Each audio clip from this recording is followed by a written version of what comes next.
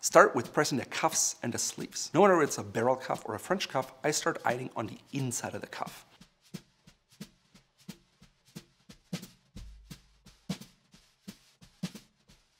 Once that's done, I look at the outside. If there's still some wrinkles, I iron again. Always make sure to iron from the outside of the cuff in, otherwise you'll get little wrinkles by the stitching, especially on shirts with a sewn interlining.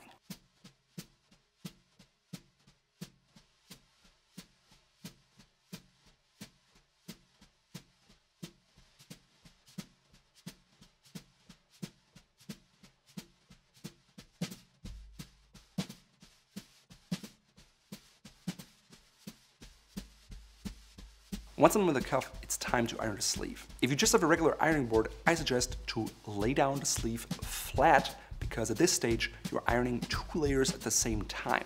If you don't do it right, you'll get wrinkles and it'll take you much longer. It really pays to have a system here. I always start in a corner of the armpit.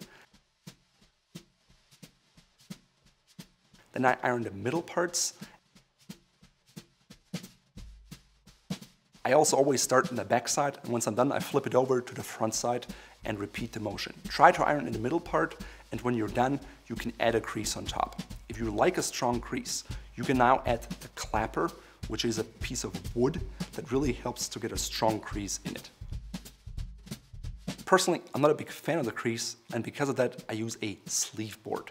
The big advantage of the sleeve board is that the results are much nicer, you'll have fewer wrinkles, and you have no crease all the way around. I start by pulling the sleeve of the sleeve board so the seam is on top.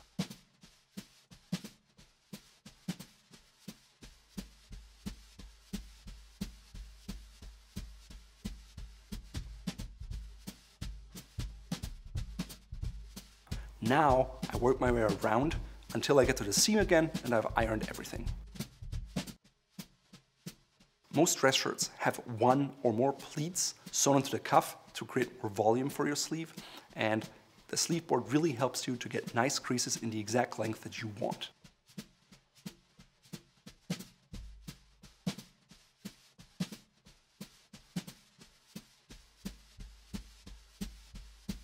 The key to success in ironing is not to use broad motions all over the place, but short, controlled movements that have enough pressure.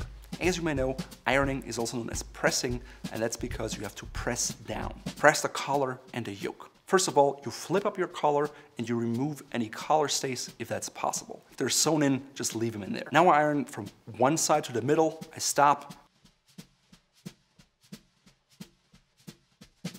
I go to the other side and iron again to the middle. Avoid ironing from the inside out or in one motion because it will create wrinkles. Once you're done with the underside of the collar, flap it open so you're now ironing the outside of the collar. Again, outside to the middle from one side and outside to the middle from the other side. If you have a collar with sewn interlining, it can be a little more tricky. Try to pull the fabric so it stays flat, especially along the stitched seams. Again, use short strokes and not bold, long motions.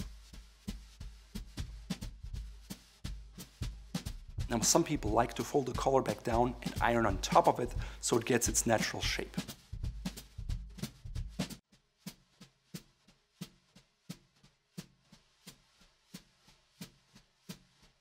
If you want a soft roll collar, especially on top, or if you have removable collar stays, I suggest you skip that step. Once your collar is done, it's time for the yoke.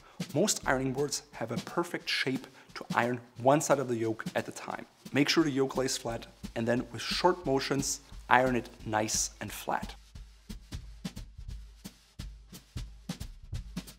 Move on to the middle, iron the middle of the yoke.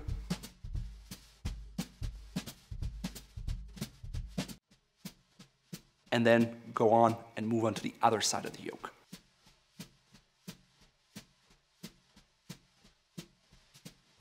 The technique is the same. While you do that though, make sure you don't iron deep wrinkles into the back of your shirt.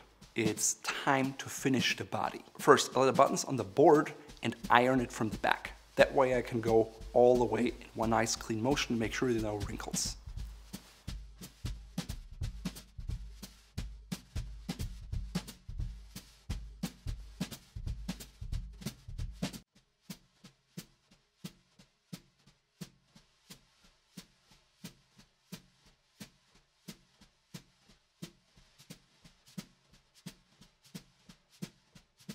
Now flip the shirt so the buttons face up. You can quickly go into the areas in between the buttons.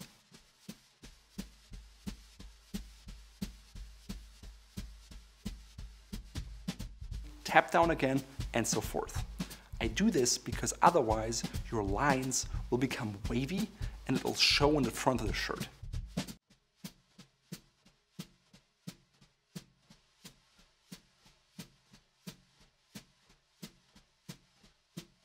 Most iron boards are shaped so they're slimmer at the end, and so you can lay the shirt down and pull it flat.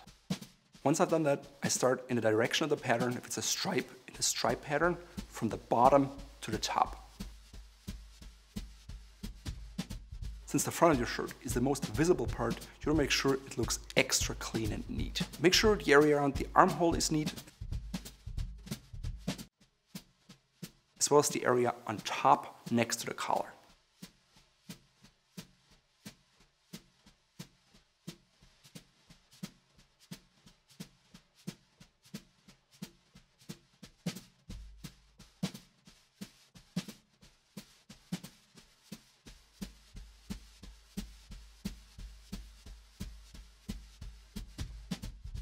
If you happen to iron it grease, flatten it out, spray some water on top of it, either with the iron or with your spray bottle, and go over it again.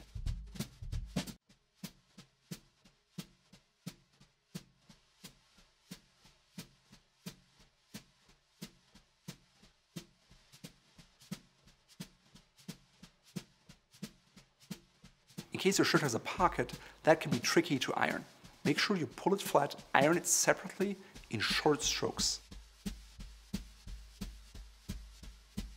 If there's excess fabric, you can avoid creases by ironing along them, never across them. The pointed tip of your iron comes in very handy here, just like in every area where there is a little corner. Because most irons don't have steam holes right in the tip of the iron, it pays to separately steam them or use some water that is sprayed on. At the end of the day, you want a nice, smooth result, especially along the seams. Once the button front of the shirt is done, I move on to the back. It's the same procedure again.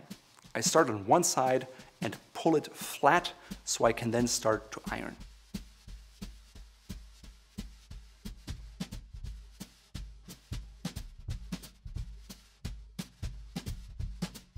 If the shirt has pleats in the back, align the pleat and iron over it so it looks neat and exactly the way you want.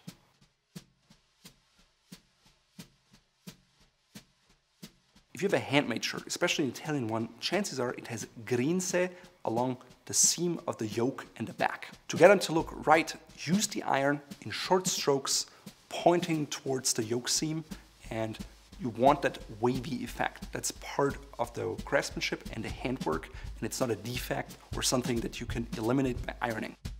When you're done with one side of the back, slightly rotate it over the board and keep ironing the middle.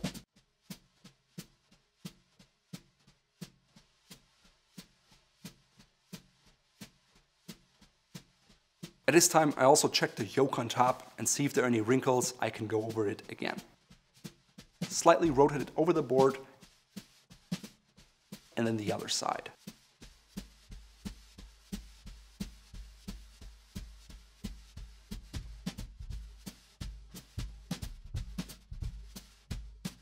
And voila, now you're done. Simply pull the shirt off the board, put it in a hanger, and button the top button, or sometimes the top two buttons if you have a big collar. Now you can just hang it in your closet and your shirt is ready to go next time you need it. As I mentioned before, because of all the time it needs to set up, it really pays to iron all your shirts at once. If you enjoyed this guide, give us a thumbs up, hit that little bell so videos like this come right to your inbox, and stay tuned for part 3 where we talk about ironing dress pants. In today's video, I'm wearing a more relaxed outfit which is ideal for ironing. It consists of a pressed dress shirt, which is striped in blue and white cotton. I'm using barrel cuffs, not French cuffs, because that way that won't interfere with the ironing. I'm wearing a pair of navy blue denim with a brown crocodile belt and a silver buckle, which works well with my silver and carnelian ring. The shoes are antique brown penny loafers and they work well with a belt. My socks consist of a red and blue. They're shadow striped socks from Fort Belvedere, which you can find in our shop here. They tie together the shoes, the jeans, as well as the ring I'm wearing.